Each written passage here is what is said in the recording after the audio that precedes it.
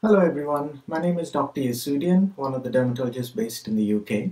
Today I thought I will look at a topic that is very commonly asked in clinic, which is the management of dry and sensitive facial skin. Before I go into it, let's look briefly at its association with rosacea, a common skin condition that causes spots and redness on the face. Rosacea is a common chronic inflammatory skin disease of unknown cause that mainly affects the skin regions that are rich in sebaceous glands. This includes the central face, the nose, the chin, and the forehead. It's more common in those who have fair skin. The clinical features of rosacea include flushing, persistent redness or erythema, dilated blood vessels, erythematous papules, pustules, and phyma or thickened skin, particularly on the nose. The four major clinical subtypes of rosacea are telangiectatic, papulopustular, phymatous, and ocular rosacea. Although rosacea occurs in skin rich in oil glands, the affected skin of patients is paradoxically very dry and sensitive. Several functional studies indicate that the skin permeability barrier is dysfunctional in rosacea. There's an increased transepidermal water loss, and skin hydration levels are significantly reduced. In fact, some studies have shown that the barrier function is compromised almost as much as that with atopic eczema. The inflammatory changes in the skin in rosacea further reduces the barrier function. The associated dilated blood vessels can increase transepidermal water loss, TEWL, with consequent reduction in epidermal hydration levels, and this stimulates more inflammation. It's a vicious cycle, and unless we preserve the barrier function in the skin, we cannot adequately control rosacea. Treating rosacea with oral antibiotics and topical anti-inflammatory agents alone will therefore not result in optimal control of symptoms. It is important to advise those with rosacea about over-the-counter products for dry skin. This is exactly the same advice that will help anyone with sensitive facial skin. In an extensive review of this topic, Dr. Zoe Drelos, a world-famous dermatologist, suggests various cosmeceuticals, including cleansers, moisturizers, and sunscreens. So let's have a brief look at them.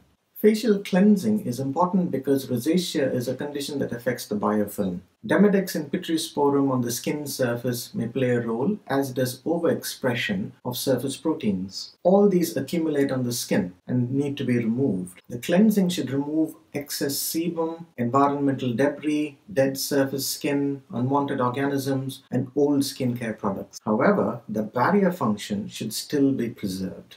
Selection of the right cleanser is therefore very important. It must match the sebum production and cleansing needs of the patient. Note that those with sensitive skin possess combination skin, so they may require a cleanser for oily skin for the sebum-rich central face and a cleanser for dry skin on the lateral sides of the face. Generally, for oily and normal skin, we need to use soaps. For dry skin, on the other hand, we need to use a lipid-free cleanser. Here are some guidelines on how to cleanse the skin. It should be performed twice a day, in the morning and the evening. Fingers coated with the cleanser can get into the curves and folds around the nose, where pityrisporum and demodex organisms grow. The water should be lukewarm and not too hot or cold to prevent facial flushing caused by rapid temperature change. Abundant water should be used to remove the cleanser thoroughly. If not, the cleanser itself can cause irritation. After washing, gently pat the skin dry with a soft towel to minimize redness induced by rubbing. Once cleansed, apply a moisturizer as it prevents evaporation of water from the skin into the environment. However, they should not support bacterial growth. For this reason, it is better to avoid moisturizers containing oils, so coconut oil, olive oil, hemp, argan, and sunflower oil are best avoided. Silicone-based moisturizers like dimethicone are best to use because they are aesthetically pleasing and do not support the growth of organisms. If you do a web search, you can identify moisturizers with silicone that are available in the country where you live.